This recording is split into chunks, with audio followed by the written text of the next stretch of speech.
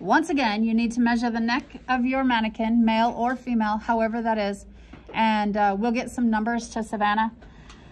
But you also need to measure from center front, which is the nail right here in the hollow of the throat at the front of the mannequin, to the shoulder seam, which there's a nail on the shoulder seam, to the center vertebra in the back, which there's also a nail there, and we need that segmented off in pieces. So I need to know what the total distance is, but I also need to know what the front chunk is and what the back chunk is.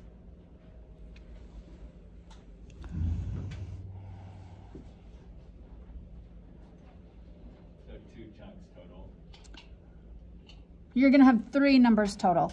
Front chunk, back chunk, total chunk. Now remember, this is not total circumference, this is just half the body.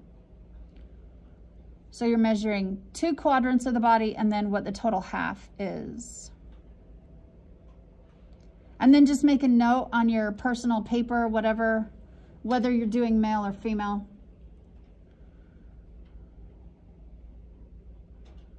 All the numbers are going to be the same regardless of mannequin, except for our very first measurement we do.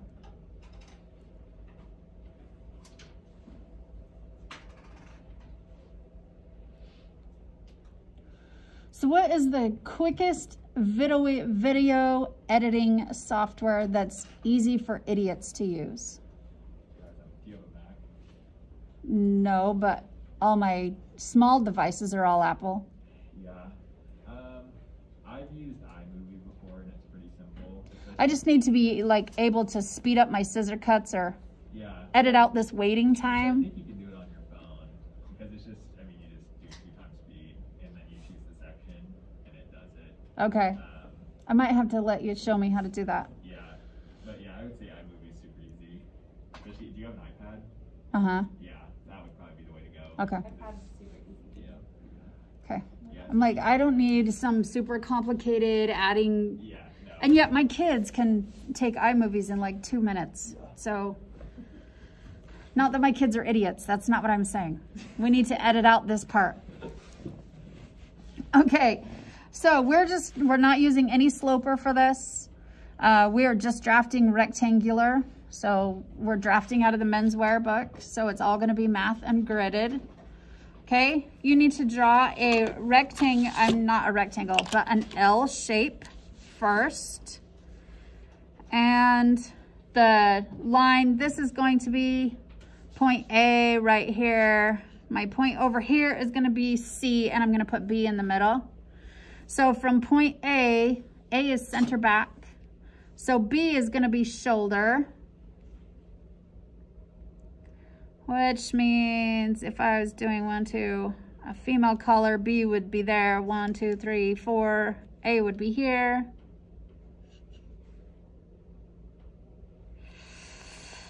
But that is full scale, not half scale. This is where I always go wrong, because this is the size we're looking at total.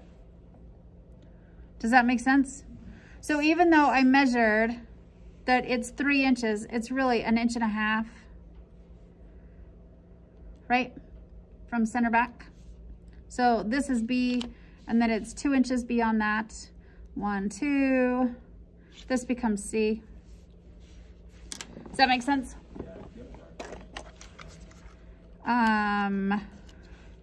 Yes, I do. Let me put a couple of extra pieces of paper under here, and then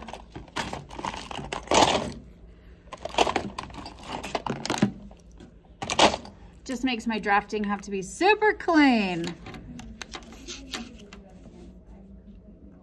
Okay, so we're gonna start out with A. Is that better? And A becomes the center back. So it is coming up the vertebra. Now I need to know the distance between center back and shoulder. What if they're different though? What do you mean if they're different? Like one side was from one pin to the other to like 1 3/4 and the other one was 1 1/2. That's just difference on how they padded the mannequin. Okay. So we're just gonna split the difference and go with 1.5 inches. Okay. For a female mannequin. So 1.5 inches, that turns B right here. And then the front from the shoulder seam to the front on a female is 2 inches.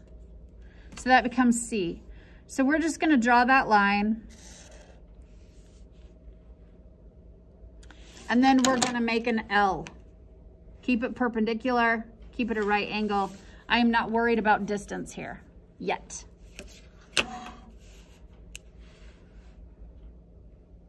Is the marker sharper? Yeah, it's a lot better. So A to B is half your distance, or is that?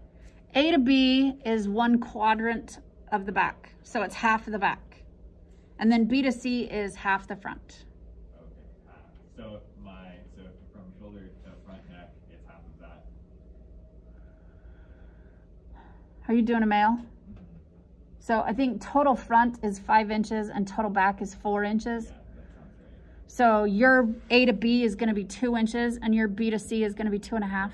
Yeah, just make sure. Yeah, because I measured each quadrant half of the neck. Mm-hmm. So then that's like 2 3/8. Because what happens is we're gonna put this on a fold, Right, okay, that's what I thought. or we're gonna put a seam up the back, one or the other. Yep. Copy. Okay. Now we're gonna put in our benchmark marks up the longitudinal line, not across the lateral line. So first of all, we need to decide how tall our band height needs to be. Now, if we're looking at a shirt collar, the band is the part where your necktie sits. So it just stands the collar up away from the shirt, so you have structure for a necktie to sit up against the neck. Then the collar is the part that extends from the stand and comes out and folds down and covers the stand and gives you points on the collar. So the 2 separate pieces. The stand is usually about 1 inch tall, 3/4 of an inch tall, somewhere in there. And then your collar is however tall the band is, plus a little extra because it has to just come up for a little fold and then come down and cover. Okay, so we're gonna have some gaps in the middle. So how tall do you want your band height to be? Like I said, traditional is about 3/4 of an inch to 1.5 inches, depending on where you wanna be. For half scale, to make my math easy, we're just gonna say stand is 1 inch. So I'm gonna do a 1/2 inch because I'm doing half scale.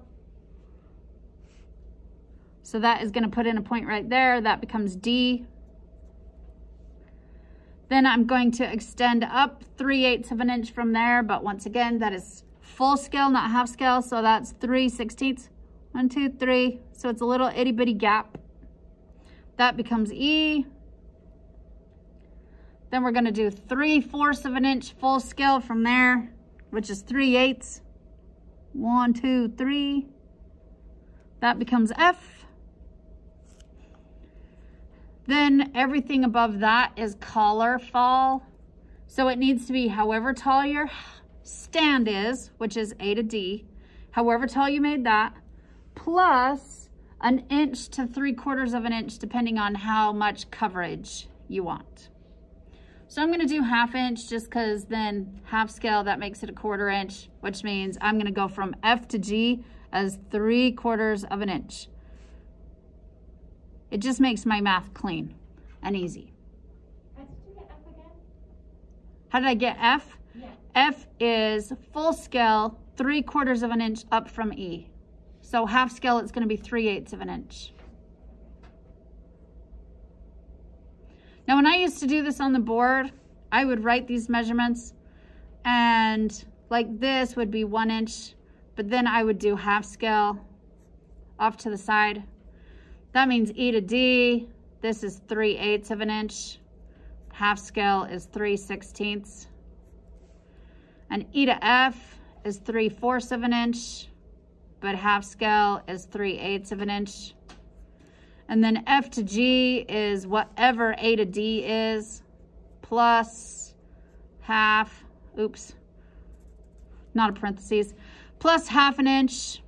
So I'd be adding 1/4 of an inch. Does that make sense? So without the parentheses is full scale, with the parentheses is half scale measurement. It's just so you can keep your math straight. This is where I always go wrong doing this collar, is I forget to translate one of my numbers into half scale coming out of the book. Okay? So now that you've got all those lines, I'm going to use a lighter pen to draw a guideline from E all the way out to equal to C and just complete a rectangle. This does not become a real line though. So be super light with your pencil, because once again, it's just a guideline. So I can complete the box and have some reference. This point right here becomes K. Nope, becomes L.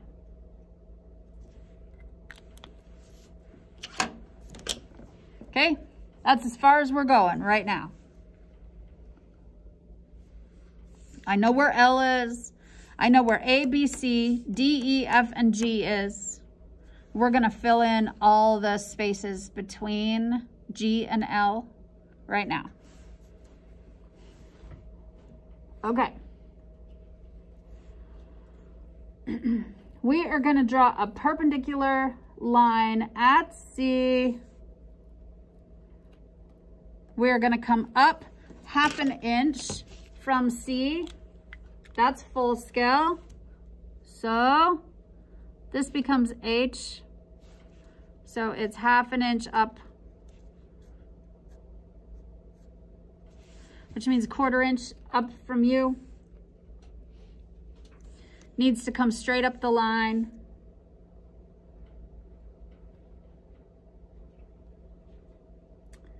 From B to H, you're gonna draw a gradually curved line.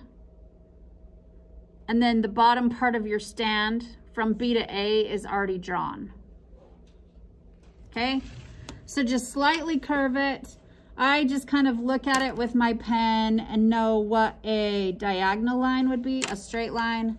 And then I just add just a tiny bit of swoop to that.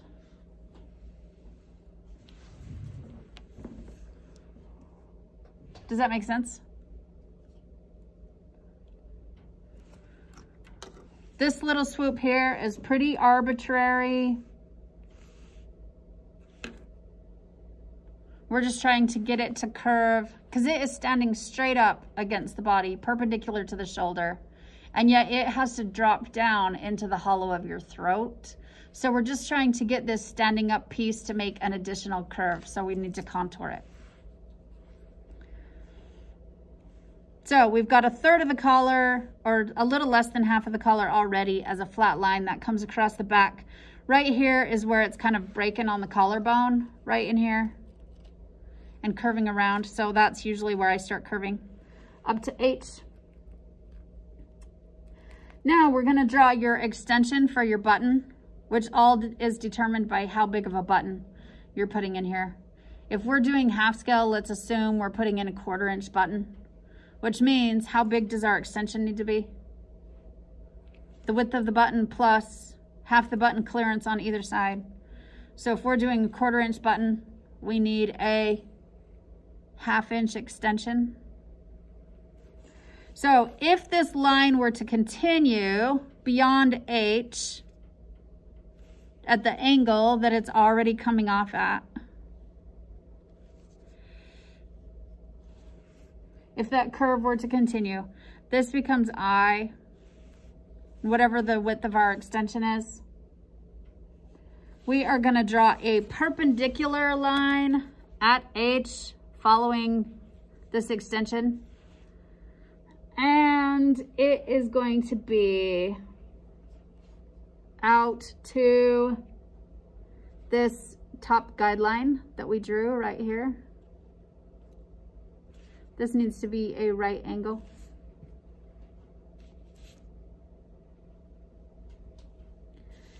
Then we're going to continue that out here at I, and it needs to be the same length, which means it's going to go beyond the line.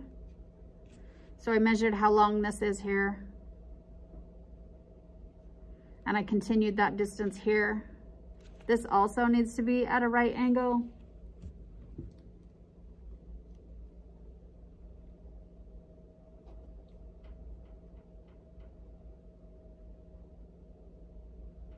Now, if you'll look at your math very carefully, this distance here, check how close it is to this distance here.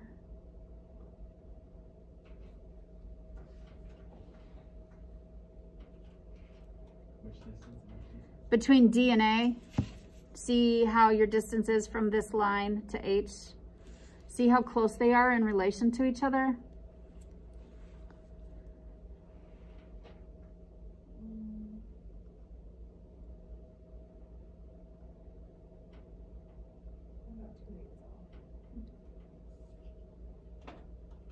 Okay, you might need to extend this half that distance. So extend this like 1/8 of an inch farther, which means also from I to this new point, which the book says it's still going to be L. Mine is never still L. So make it L junior.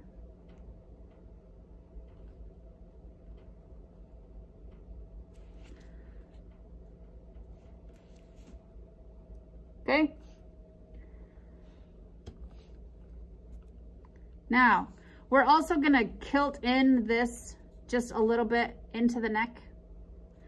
So right here where it hits the line, wherever this point is ending, I want you to shift it into the center back by 1/8 of an inch, which half scale is like a frog's butt hair. I mean, it's just a teeny tiny little bit. This becomes K, which shifts this line, which shifts this line. Just a tiny, tiny bit. It's almost negligible. Hey, how's that? So much better? Okay, now we're going to come in from D and we're going to mirror this line at D. We're going to hit these points. Okay? This point and K. So it's L junior junior. It's going to come from here, hit K, come in at D. Oh. Start to mimic my curve.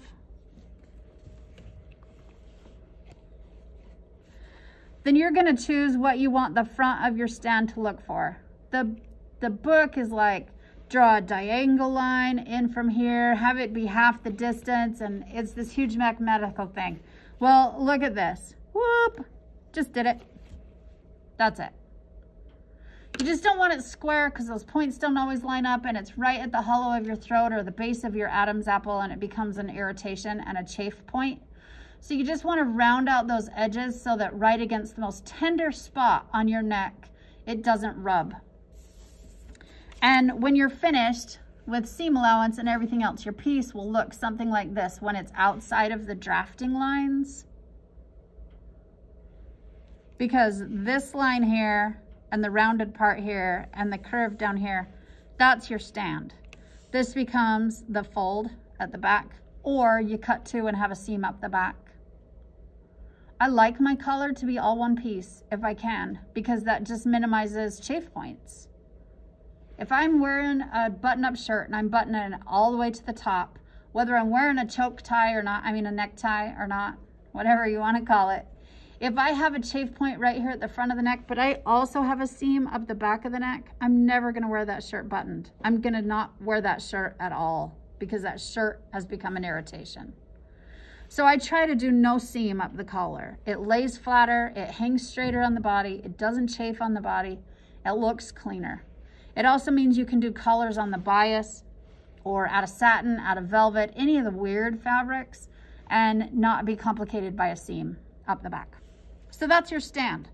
Now, we have around the neck, dipping down from the shoulder, a stand up and fall down, all of that happening in the same spot.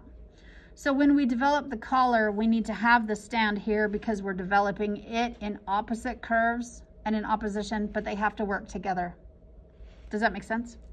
Not yet, but it will. Okay, we just like skimmed through half the book without actually going step by step. Awesome.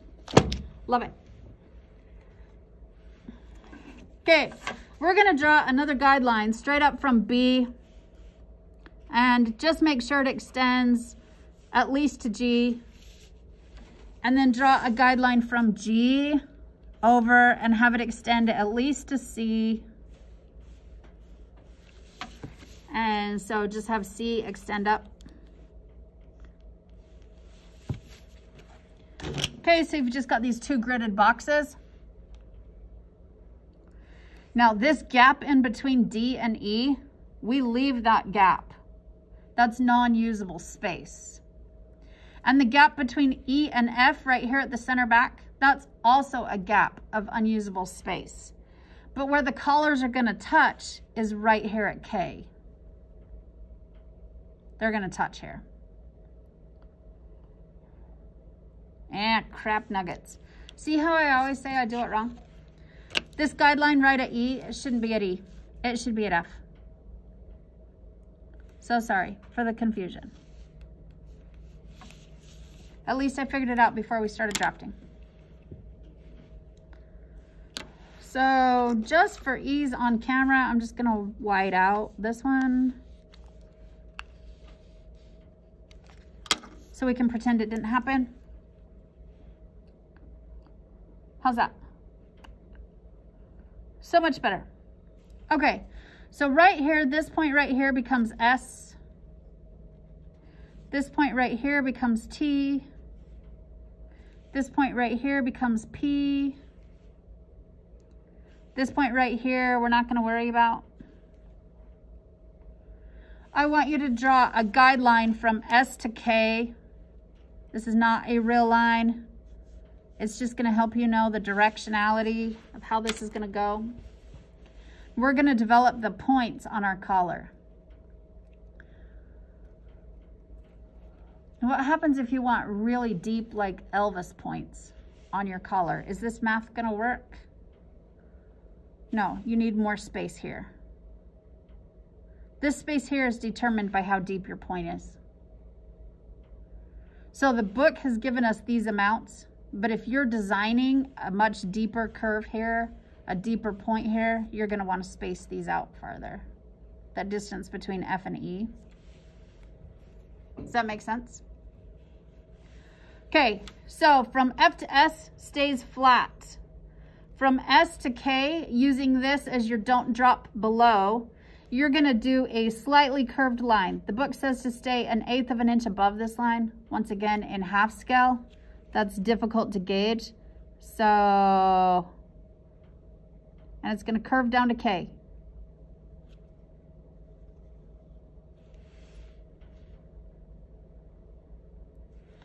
From F to S, that stays real. So that's the bottom edge of my collar, all the way to K. This point from F to K and from D to K get sewn together. Those are the parts that touch each other. From P up here, we're gonna come, I'm a total liar. Up here is your point, not down here is your point. This is the point where it comes together at the neck. Up here at P is where we develop our point. So for a regular point at P, the book tells us to come out 1 inch to 1 1/4 inches, depending on how deep you want it. So we're gonna come out this way, 1 inch to 1 1/4 inches. So I'm just gonna say 1 inch because it keeps my math clean. Right here at P, that becomes Q. What the heck? Yeah, so the book says 1 inch, and I did 1/2 inch. The book actually gives you a range, 1 inch to 1 1/2 inches. If you're doing Elvis, then you'd do like 2 inches. Just depends on what you want. Then the book is going to have us draw a line from Q from K. Let me start over. From K through Q, and we are going to continue 1/4 of an inch, full scale. Once again, I think this is all dependent on what your points are going to be. But 1/4 of an inch, that's 1/8 of an inch in half scale. And that becomes R. Then you're going to draw a slightly curved line from R to T, and then from T to G remains the same. So slightly curved line from R down to this line, out to T, T to G remain the same. This goes on a fold. This goes on a fold. And you have a collar and a stand with already notch marks, because you know that this line right here is the shoulder. You know that this line right here is button extension. So they must match right here at K. They must match right here at S and whatever this is. The book says M is actually this point, which makes no sense to me. So I don't know, let's just say that's M. Which means I would notch it right here, I'd notch it right here, I'd notch it right here. This gets attached to the shirt at the shoulder and the center back. This gets attached to the stand at shoulder and center back. This gets attached to each other because your collar comes up and falls down, which means you need 2 of these and 2 of these, even though they're cut on the fold. Does that make sense? Once you seam allowance them, bam! Then they look like this. This would be right side together. You'd sew this together, extension, and it becomes the top of a shirt. Collar and a stand. Easy peasy. What's that middle space? This middle space, that just allows the fabric, it's non-usable negative space. Yep. So on our drafting pieces, this piece right here is the collar. This piece right here is the stand. Everything else about this drafting piece does not matter. It's kind of like the dart space in a princess line. We've taken this out for shaping. Just if we're flat pattern drafting, this is how the math has to look in order to get that. If we were draping, we wouldn't have that.